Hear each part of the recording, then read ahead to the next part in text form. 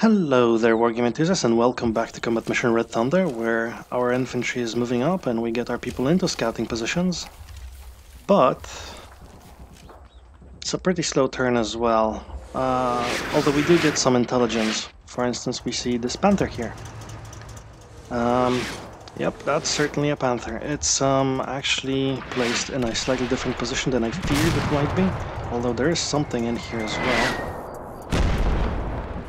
And I don't know what. Something. We can also see some enemy Kubelwagens moving up and some mystery unit out here, which is probably some sort of light equipment. I don't think it's a tank, it's slightly too fast to be a tank. And our smoke is dispersed as follows. It's not great, I have to say. We see a couple of more Panthers.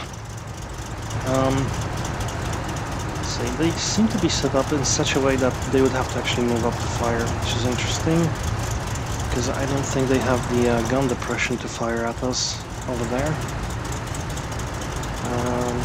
Or maybe they do, I don't know. But it's a hope that they don't, especially if we move downhill. Okay, so that's that. And yeah, it's certainly a problem that we see these guys over here, and it's certainly a problem that the smoke has not really done its job. The Kubelwagens are no big deal. We can deal with them whenever. But yeah, let's see. Yeah, these guys are done firing. That's all the smoke we get. Which is a little annoying, but what can you do? Oh, we'd actually see what's going on here. That's another Kubelwagen. Okay, the enemy has a whole troop of Kubelwagens. Well done. Yeah, so what are we going to do with our troops right now, is the question. Well, I think we're going to actually refrain from firing,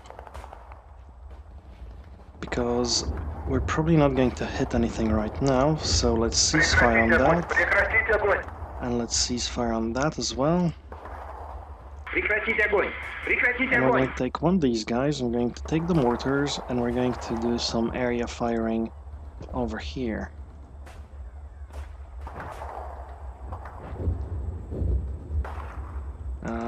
Let's see, let's think this through, because basically I want some area fire into the town as we're going to move in, but problem is we don't really know where the enemy is heading, to be honest. I don't have a spotter who can put down fire over here, which is a little bit of a problem, but we can probably not worry about that too much. Yeah, we should be... I will have to figure out whether I want to move or not with these guys.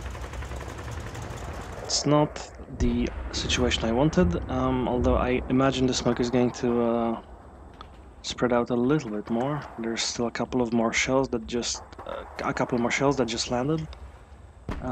We see this Kubelwagen over here. Probably sees our sniper out there. Let's try and get him in there, at the very least.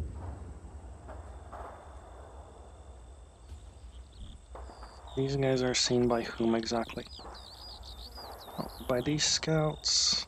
This guy's seen by these scouts, okay. And these guys are seen by those guys, okay.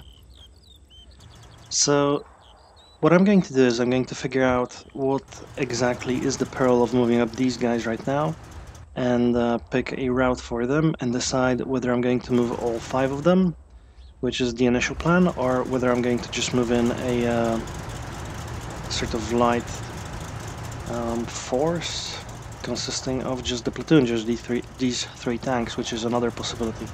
And that way, if it all goes tits up, we don't lose as big of a force. But if it does go tits up, then we've got a bit of a problem. We're going to have to figure out what we're going to do next. And also, it's very unlikely that we're going to be able to move in reinforcements down there because we don't have any more smoke. So no smoke means we are not getting anybody through here, anybody downhill from here until we eliminate the enemy resistance, and we're not going to be eliminating any enemy resistance with those 3 Panthers up there, or at least I don't think so. So the question is, how dangerous is this going to be? How well is the smoke going to spread out? So the plan is right now for me to figure out a route, figure out how dangerous it is, figure out exactly who I'm going to send, and basically wait and see how the smoke behaves. If the smoke covers up covers us well enough, then we're going to risk a bigger assault. If the smoke doesn't cover us enough, then we're going to risk a smaller assault. Or if I'm feeling especially hazard-driven, then I might just try a bigger assault anyway. And lose most of them horribly. Anyways, yeah, so that's what I'm going to get on. I'm going to make some decisions off camera and stuff like that, and you're going to see the results later on. The remainder of the force is going to remain largely unmoved. Maybe I'm going to move up some of these scouts over here, but it's not a huge deal right now. These guys will get into position over here, actually, since the enemy is not firing on that position yet. Yeah, and we're going to see, well, these guys might be in a bit of trouble. I think if we see that Kubelwagen probably sees us as well. So, anyways, I'll get on the orders, I'll figure this situation out, and I guess I'll see you guys next turn then. Bye.